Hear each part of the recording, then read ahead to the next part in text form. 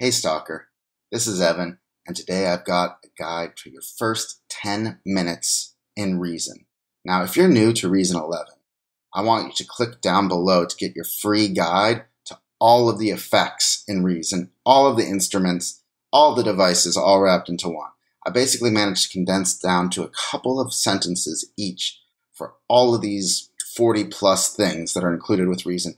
Just a couple of sentences to help you figure out what they're best used for, if you can ignore them completely because they're old legacy devices, or if they're the hottest thing since sliced warm bread. Not just regular bread, but warm bread. All right, let's dig into what your first 10 minutes of Reason are going to look like. So I've just got an open version of Reason 11 here. Not that exciting.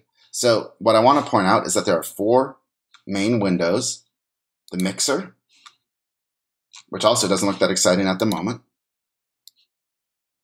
The rack, which is where you have your instruments, and the sequencer, which is where you have your recordings. Then you also have the browser, which is where you can search for sounds, either by typing them in or by navigating different folders like the Reason Sounds folder and then going to bells, for example.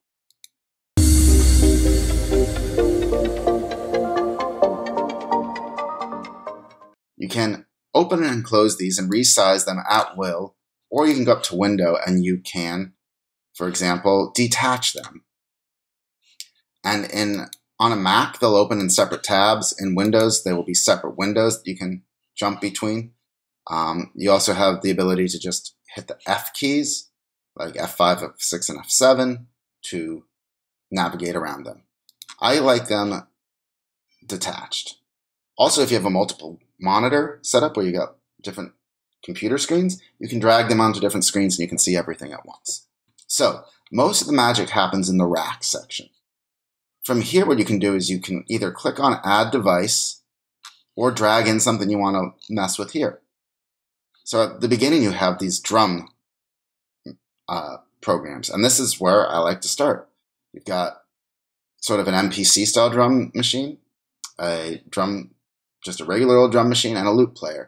If you're starting out, loop player is a great place to start because it plays loops real easy.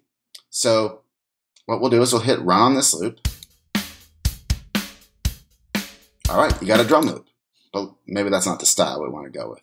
So let's instead go to the loop supply. These are all the loops that are included, and let's do a hip hop loop. Let's try this. And so it's auto previewing, and we can turn the volume up or down on that. Let's listen to the loop now. All right, you notice it sounds different because it auto previews it in the tempo of the loop, but the song is actually set to a tempo of 120. So let's meet in the middle and do 90. That's usually a good tempo for hip hop. And now let's hear it play back. Cool. And we're going to add some other devices, but let's first also add a guitar loop, or maybe a bass loop. Let's see. Why don't we look at 4 bass loops? Synth bass, sure. What do we have here? There's not a lot to choose from built in, but it's really easy to buy loop packs that are compatible with this. So actually, let's go with a guitar loop. And let's do a electric rhythm guitar playing cherry rhythms. Who doesn't like a major scale? It loads in several variations.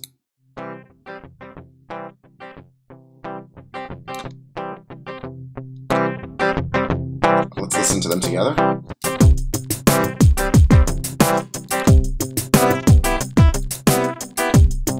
All right, so we're mixing that up a little bit. Now what we're going to do is we're going to go to the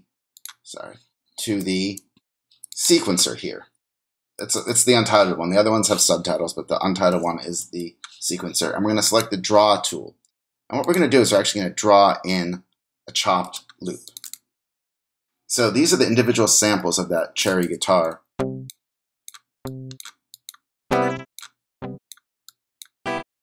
So what we're going to do is we're going to take the pencil, and I'm going to try and remix this loop.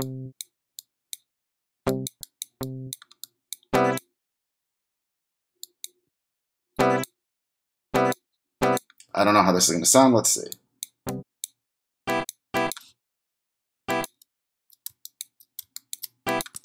Let's see here.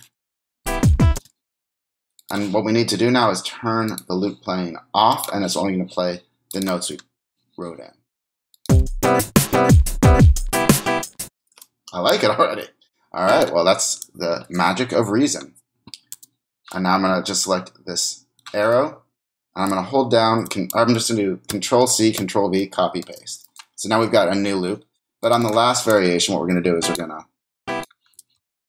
draw it in really fast, and then we're going to scale. I'm holding down, well, I'm going to hit W to select the pencil,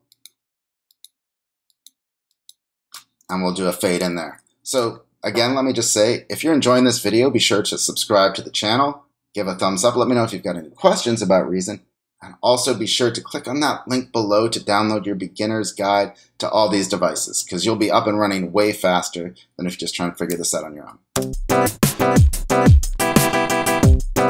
Cool. Alright, so we've got sort of a hybrid loop and chopped thing going on. Now let's put in a piano part. My mouse is being a little pain in the butt. So we'll select Radical Piano. And let's open up a preset here. Let's do Bright Upright. Let's see what this sounds like. And I've got my actual keyboard. So let's see here.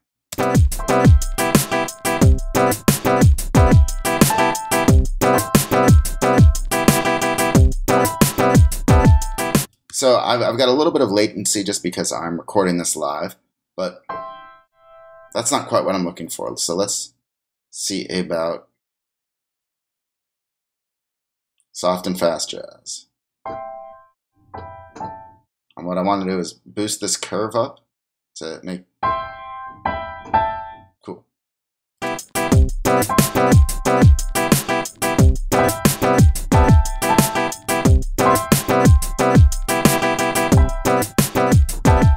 So I'm not as bad as a piano as this sounds, but there's a lag here between what I'm hearing and playing, which makes me sound worse.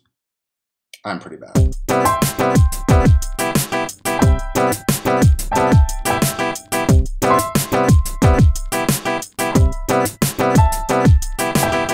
All right, but that's easy enough to fix, because what we're going to do is we're just going to hit Control-A. We're going to select all of these notes and hit the quantize, but we're going to select quantize to quarters, and now that didn't do what we wanted to do, so we'll just move everything forward, and we can always just fix this. This was so messed up that it wouldn't even quantize, which is really what you want to be doing as a skilled musician, so to speak. So let's drag everything to where it should be. So let's see.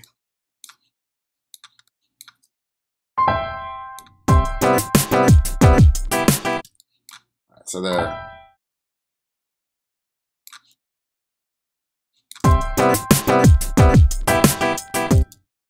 No, we do want it on there, on the quarter. So we just want to sustain a little bit more.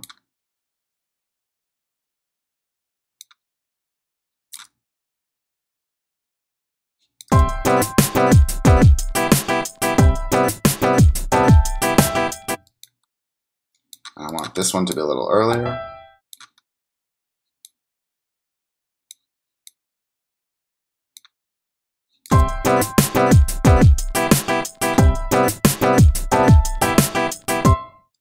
Alright, and we'll copy this. Control-C, Control-V. And what I want to do here is, again, kind of double that up, just like we have on the guitar. So I'm going to just hold down Alt and drag these over to make a copy. And let's remove the third so it's a little more pronounced. Cool, now let's add an effect to that piano. So I'm going to the rack again, and I'm just going to do an insert effect. And I'm going to first do a delay, the echo, which is going to make it sort of repeat and sound cool. Turn down the wet dry.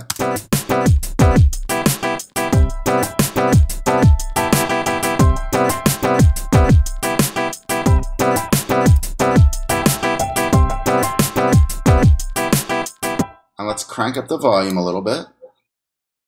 And also, let's do some ping pong delay and a little more feedback just to make it more pronounced.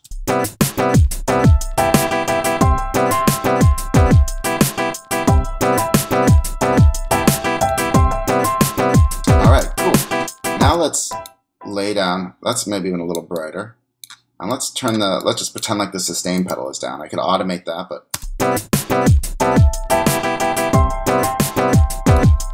pump up that release time. Let's add a bass now. So I'm going to go with the monotone bass synthesizer.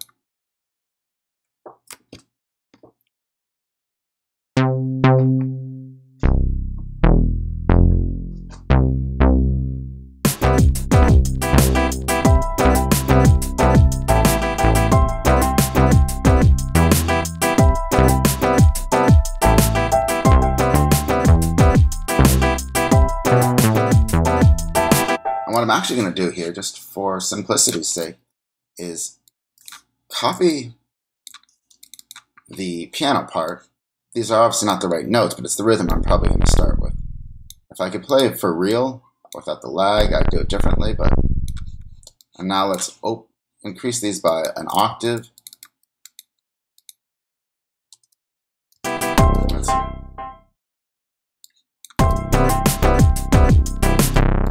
And let's just octavize this, which is a great technique for simple bass lines. Let's set this to a loop until we get it dialed in. So I'm going to right click, set loop to selection. And now let's, come on, Mr. Loop Player.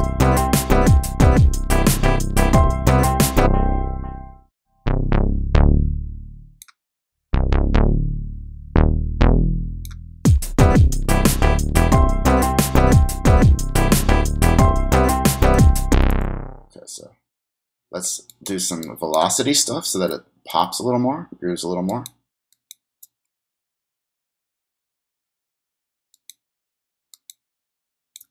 Let's hear it.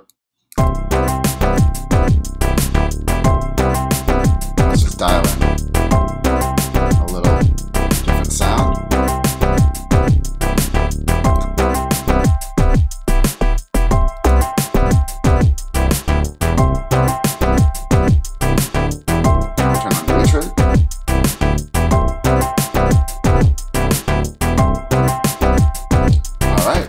So now the last thing we're going to want to do is add a little melody on top of that.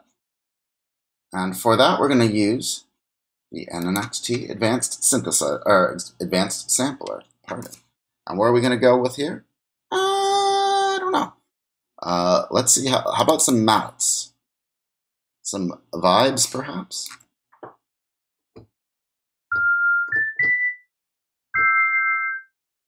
No. Definitely not. Maybe a vibraphone.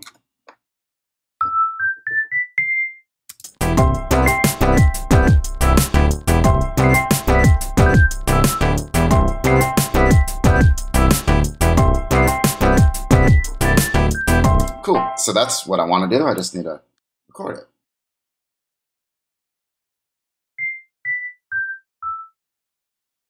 And let's get a pre-click or a pre-count before I hit record. All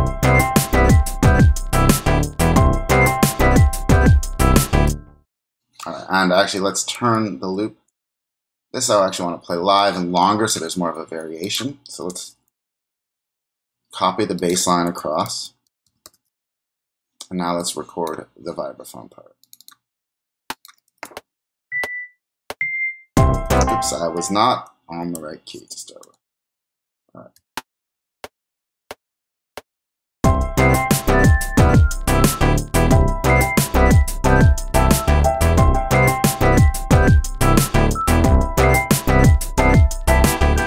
All right, so we're going to copy. I'm going to use this razor tool here. Cut out the first take because that was garbage. Just delete it. Copy the first one, and now let's hear. And this first note is just a little late, so let's quantize you. No, that's not where we wanted it to go. Change it to 16ths. There we go. Just jumping a little forward, and same with you. You always want to check your performance to make sure that it sits in the right spot, but also that it grooves. You don't want to get mechanical. You need to be quantized too. And actually, I want to change you. Let's see.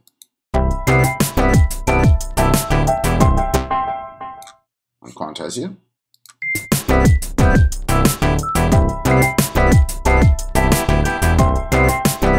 All right, so there you have it. The only other things we're going to do is we're going to pop open the mixer, kind of quickly mix everything, and then you're good to go. You've got your first song in Reason, and this is everything you need to know. Just download that beginner's guide because there are so many more features in Reason that I cannot even get into right now, and that it'll really help you speed things along. So I'm turning on the master bus compressor.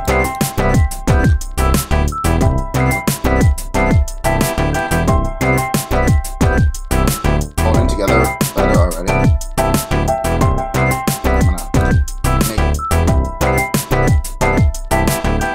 And the guitar over here.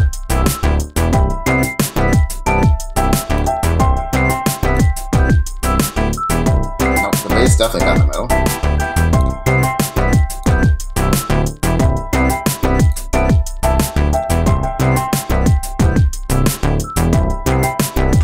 Add a little compression to the bass.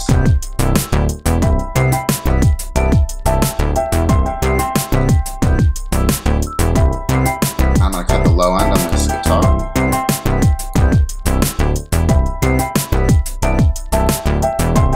And there you have it. Your first 10 minutes in Reason, more or less. I hope you like this. Be sure to like and subscribe to the channel for more great tips on making music in Reason and pursuing your passion, making cool music. Peace.